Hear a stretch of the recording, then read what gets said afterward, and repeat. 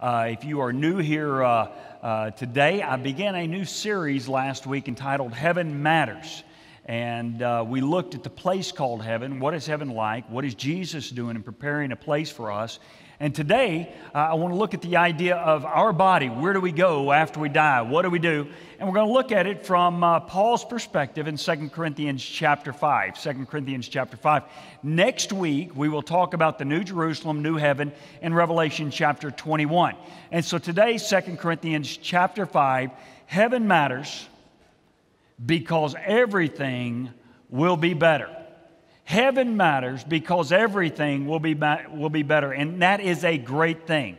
Now, we have to first understand, before I begin to talk about really what our new bodies and our heavenly bodies will look like and what will happen the moment we leave this earth and are presented to God, we have to look back and remember what is the key to everything. The only way heaven really matters is if you are in Christ Jesus. Look at what Paul said in 2 Corinthians chapter 5, beginning in verse 17. And I'll tell you what we're going to do today. I don't know, I'm going to kind of move through the sermon pretty quickly. I don't know if y'all didn't believe when I said text in your questions that I would answer the questions. I didn't know if y'all believed that, but after I answered a few at the end of last week's sermon, all of a sudden y'all bombarded us with questions. So at the end of the sermon today, I'm going to push on through the sermon. Bo's going to come out. We're going to sit down, and we're just going to go rapid fire, one question after another, and we'll get to as many as I can, all right? So we're going to push on through. But heaven only matters if you understand 2 Corinthians chapter 5, verse 17 and following. Look at what Paul said in 2 Corinthians chapter 5, picking it up, verse 17. He says, "Therefore, if anyone is in Christ, the new creation has come." Now, here is the key. Therefore, if. Those two letters put together, if. The biggest question for you that you have to answer today is not, what does a heavenly body look like? Where is heaven? How quickly can I get there? None of those questions matter if you haven't answered the if. If anyone is in Christ. Have you settled that question? The Bible is pretty clear that says, for all have sinned and fallen short of the glory of God. Every one of us, we've all sinned and fallen short of the glory of God. The Bible says, but God demonstrated His love toward us in that yet while we were still sinners, Christ died for us. Then the Bible says, for the price tag of sin is death. Well, what did Jesus Christ do on the cross? For the wages of sin is death, but the free gift of God is eternal life through Christ Jesus our Lord. Well, who can receive that gift? The Bible says, whosoever will call upon the name of the Lord shall be saved. That is the plan of salvation. And so notice what Paul says. He says, if anyone, remember what Jesus said. He said, for God so loved who? The world. That He gave His one and only Son, that whoever believes in Him would not perish, but would have everlasting life. What's the key? It's believing. Have you ever come to a place in time in your life where you've trusted Jesus Christ as Savior and Lord? If so, then everything I say after this point matters. If you haven't trusted Jesus Christ as your Savior and Lord, then I want you to know that nothing matters until you make that decision for Jesus Christ. But notice what Paul said. He said, therefore, if anyone is in Christ, the new creation has come. What does that mean? My old sinful nature, my old separated nature from God, my old nature that was condemned because of my sin. The wages, the price tag of my sin is death. But the free gift of God is eternal life. The old is gone, the new is come. What is that? The life in me, the Spirit of God in me that is completely and totally forgiven of all of my sins. The new is here.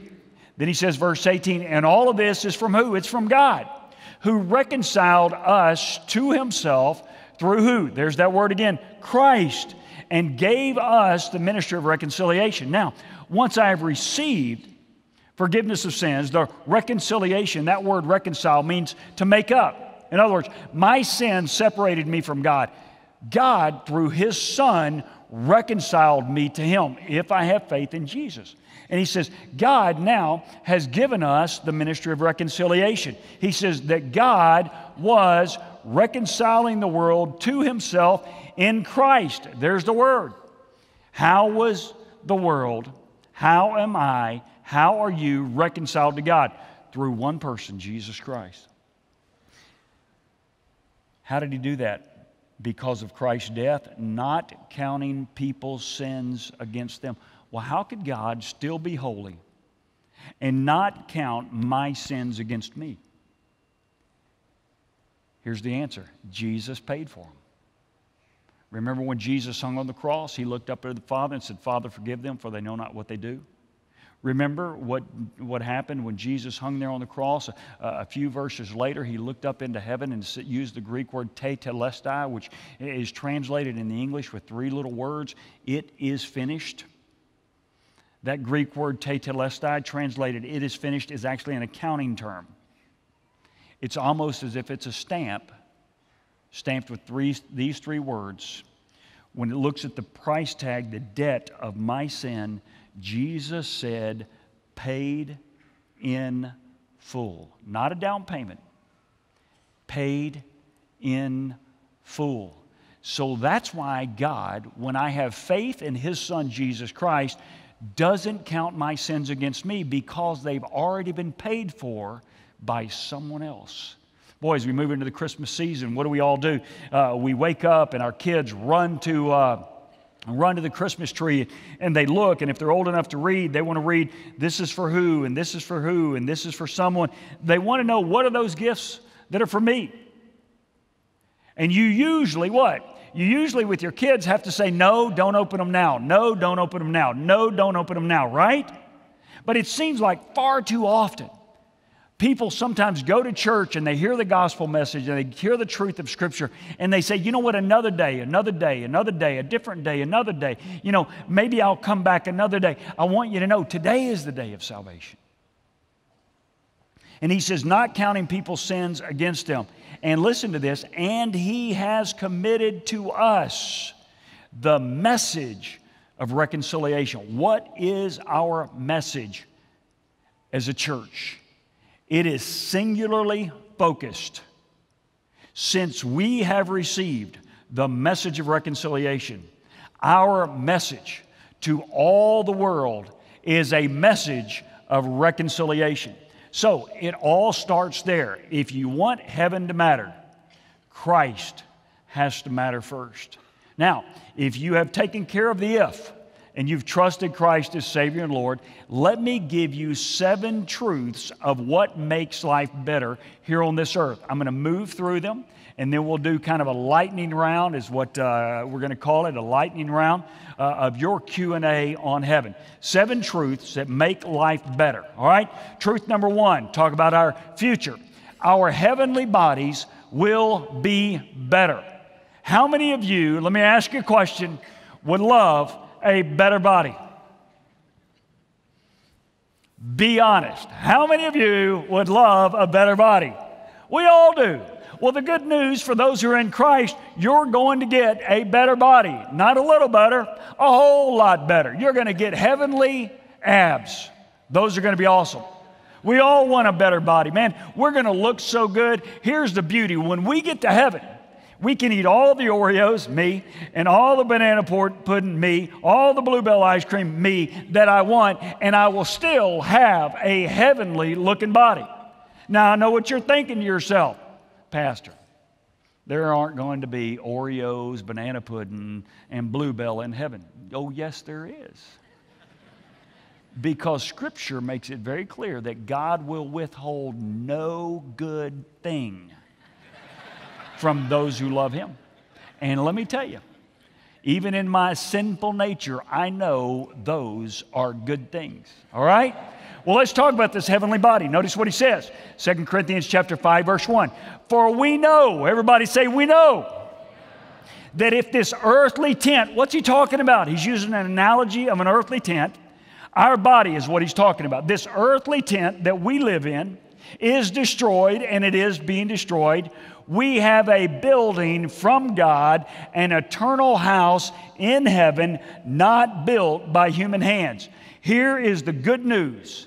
As our bodies disease and decay and wind down and mess up and get brittle and struggle and they ache, at the same time, we know when this earthly tent finally goes away, I have a heavenly body, a physical body, one that is made for me in heaven, not made with human hands. So listen, first off, our future, our heavenly bodies will be better. And everybody says, amen.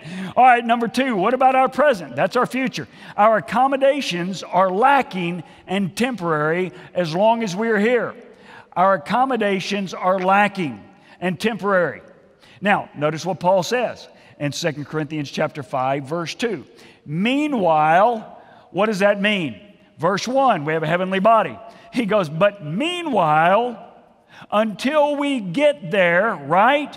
Until we get there, we groan. Everybody groan. All right, groan like you mean it. All right, some of y'all growled. All right, I understand. Children's stories. All right, as long as I'm in this body, I groan. I wake up and I realize, man, my knee hurts and my back hurts sometimes. I go work out and, man, I'm in good shape. As soon as I stop working out and I roll back in there, which will be sometime in January again, I know that the next day, what am I going to do? I'm going to get up and I'm going to groan and I'm going to hurt, and right? He says, listen, meanwhile, as long as we're in this tent, we groan, longing to be clothed instead with our heavenly dwelling. Boy, we love the idea. If God would just give me my heavenly body now, imagine what I would look like. Verse 3, don't imagine. It says, because when we are clothed, we will not be found naked. Look at verse 4. It says, for while we are in this tent, earthly body, we groan and are burdened. Now, let me tell you something about tents. You go over to Cabela's, you go to Dick's, you go to Academy, you go to anywhere else where you shop for tents and stuff like that. Have you noticed that tents come in all shapes and all sizes? Some of them are bigger, some are little, some last long, some of them are cheap, some of them pretty expensive. You know, it just seems like some of our tents are different, right? They're different. Some of them last longer. Man, some of them are really nice. Some of them are just, man, they're just there. They're different. He says, listen, we groan and are burdened as long as we're in this tent because, read on, it says, because we do not wish to be unclothed, but to be clothed. Instead, what do we want to be clothed with? Our heavenly bodies. You know what Paul is insinuating, just like what you and I know?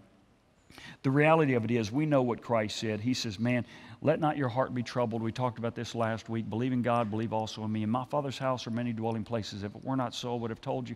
He says, if I go to prepare a place for you, I come again someday to see you, to be with you, that where I am, there you may be also. We all know that. But aren't we afraid of being unclothed? How many of us are fearful of death?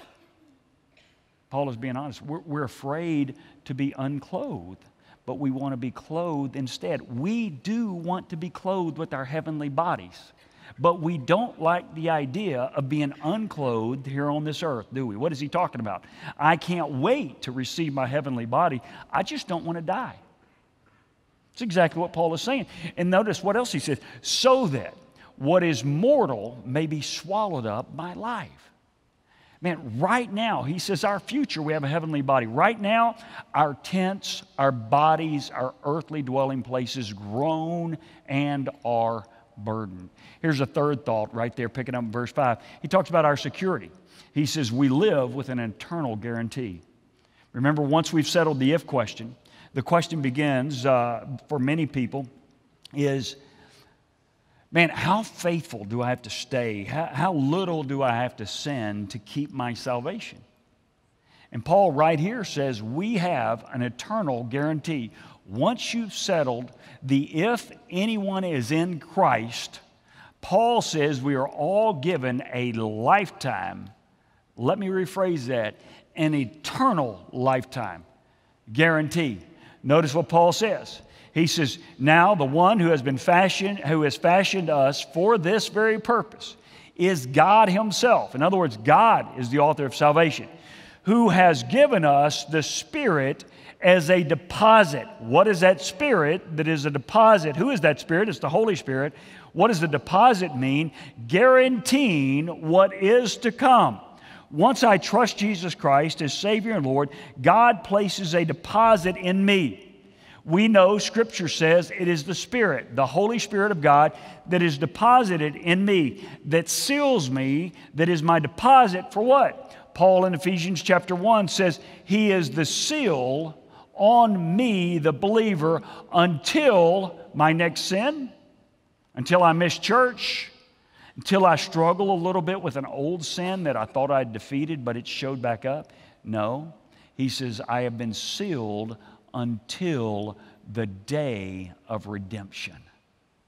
In other words, when you settle the if anyone question, it's always settled, folks. It is always settled. And that's why he says, who has given us, God gave it to us, the Spirit as a deposit guaranteeing what is to come. Therefore, verse 6, he says, talking about our security with this eternal guarantee.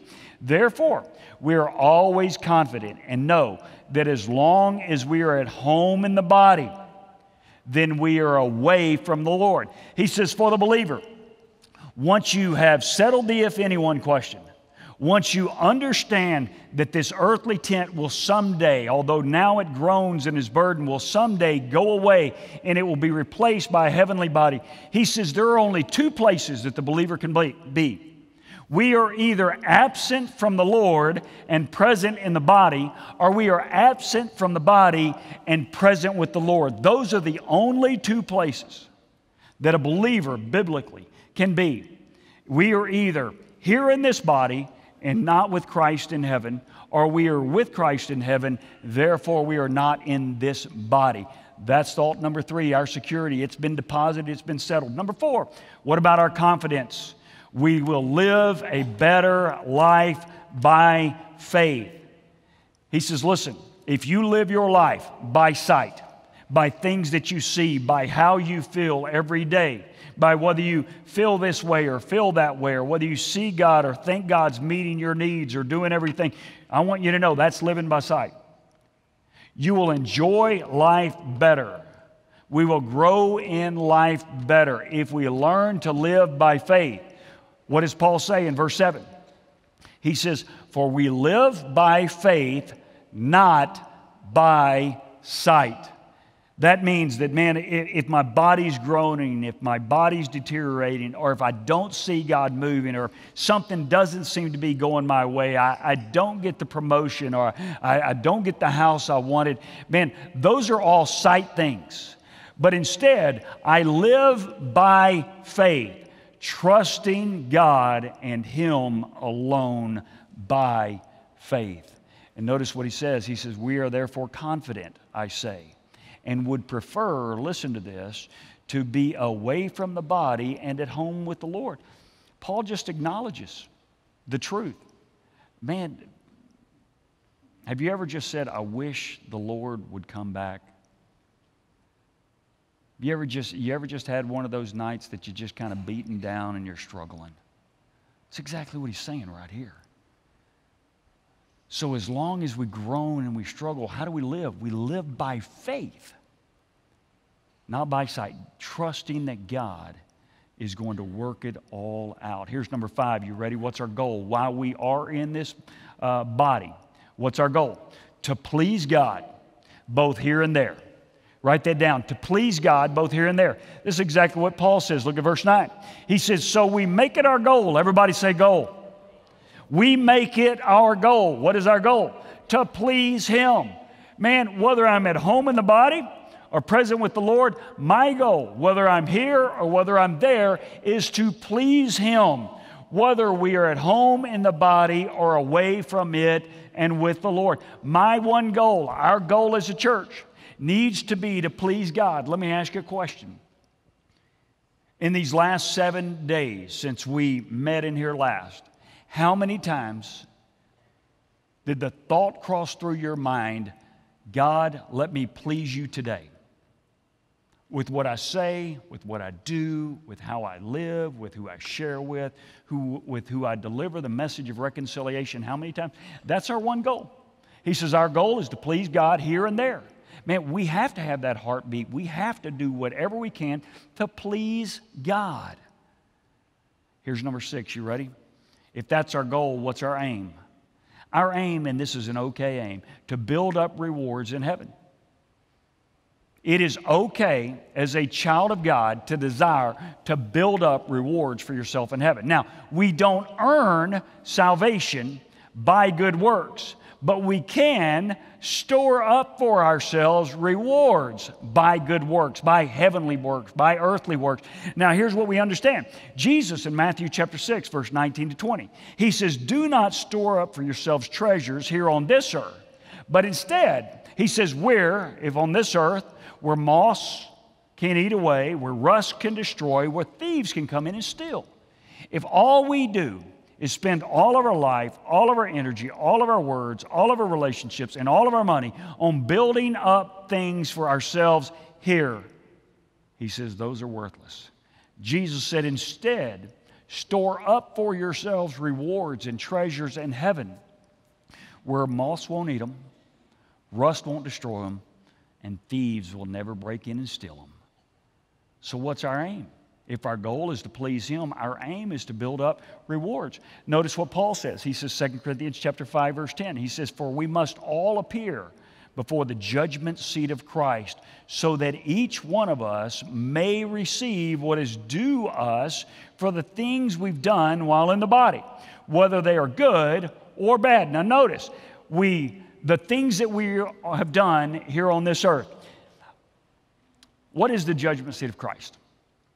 And I want to be real clear so you hear this. There are a lot of people believe and a lot of people that teach, and they misunderstand what Paul is saying here and what Paul is saying over in 1 Corinthians chapter 3. A lot of people say that as believers, that we're going to stand before Christ, and He's going to weigh all of our good works and our bad works, and some of us are going to make it into our heaven because of our works, and we're going to roll in there with sterling colors and lots of rewards. And others of us will just barely make it by the skin of our teeth, and we're going to smell a bit like smoke. You've heard that idea.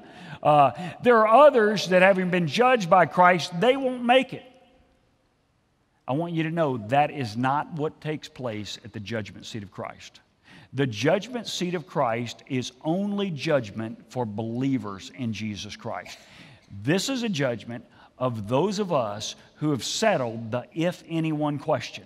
Only believers will be here at the judgment seat of Christ. Now, there is a great white throne judgment that we will see at another time in another message, where God deals with the unbelievers, those who have rejected Him. But for us, right here, right now, what we need to understand is what is being judged is not me as the believer. At this judgment, my works are being judged. A lot of people misunderstand 1 Corinthians chapter 3, verse 10 to 15. If you go read it, 1 Corinthians chapter 10, verse 10 to 3, chapter 3, verse 10 to 15. That what Paul says there is that we will all, when we make our journey to heaven, listen to this word, our works will be judged. Our works, what's going to be judged? Everybody say the word works. 1 Corinthians 3. Our works will be judged. We have settled that we are going to heaven. Our works will be judged. What will they be judged on? Whether they are wood, hay, and straw, or whether they're gold, silver, and precious stones. The fire will test them all. Some will burn up, and they won't make the journey. Others will be proven pure and right. They will make the journey with us. Now, let me tell you the best human analogy that I can come up with at what is being talked about here, as well as 1 Corinthians chapter 3, is if you were about to go on a flight. You're going to fly somewhere. Air travel for Thanksgiving was crazy. It like set a record. We're expected to be close to that again over Christmas, setting a new record. So you go down to Hope It Makes It Airlines. You buy a ticket.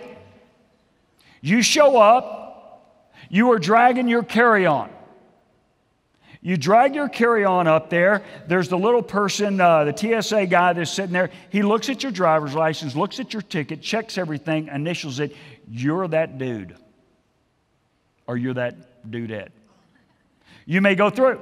So you walk through. They make you go up in a couple of lines, back and forth, back and forth. Then you get to another place. You can put your driver's license away. You have been sure. Then they say, we need you to put your bags on the conveyor belt. You walk through. Why do you get to go through? You got the ticket. That's salvation. But they are checking the bags. What are they checking them for? Do you have the wrong things in there? Do you have too much liquid in the bag? Do you do this? And what do? They say all this stuff's good. Or have you ever had this experience where they say, who's got the green bag? Can we talk to you for a second? Now, usually when they find something, what do they say? What do you want us to do with this? Okay. That's always kind of a silly question. Could you hold it here till I get back in a couple of days? You know what they're really telling you is we're about to throw this away if you want to carry on. What are they doing? They are checking the luggage. You can go on. If you say just keep the luggage, what happens? Go on. You've got a ticket, right? That's what 1 Corinthians chapter 3 is talking about. Our works will be judged by fire. That which is gold and silver and precious stone, it's going to go on through. That which is wood, hay, and stubble, it's going to be thrown away. So listen, at the judgment seat of Christ, that is not where Jesus determines whether you're going to go to heaven or going to go to hell. That is not where Jesus determines whether your good works outnumbers your bad works, therefore you go to heaven or go to hell. What this determines is how many rewards you have built up for yourselves in heaven. In other words, have you spent your life building treasures for yourself on this earth, or have we also spent much of our time and much of our energy and much of our vocabulary and much of our thought and much of our sacrifice and much of our giving building treasures for us in heaven? That's what this judgment is all about. Here's number 7. You ready? Our motivation. What's our motivation for being and having and delivering constantly and consistently the message of reconciliation? It's Christ's love. Christ's love compels us. Look at it. Paul says, for Christ's love compels us, because we are convinced that one died for all, and therefore all died. And he died for all, that those who live, that's us living, should no longer live for themselves. Who are we not supposed to live for? Ourselves, right? Ourselves. We are not supposed to live. If you live for yourself, you are storing up treasures here on this earth that will be burned up. They will not go to heaven with you. He says, who lives for themselves, but for him who died, listen to this, who died for them and was raised again. Look at verse 20. We are therefore Christ's ambassadors. A lot of this political season, we're seeing a lot of political appointments, cabinet appointments, ambassador appointments, all of these things. Let me tell you what, every one of you, if you have settled the if anyone question, you're an ambassador for Jesus Christ, delivering the message of reconciliation to everyone that you come into contact with, as though God were making his appeal through us. We implore you on Christ's behalf, be reconciled to God. But I want you to know, as beautiful as all of that sounds, none of that matters if you haven't settled the matter of trusting Christ.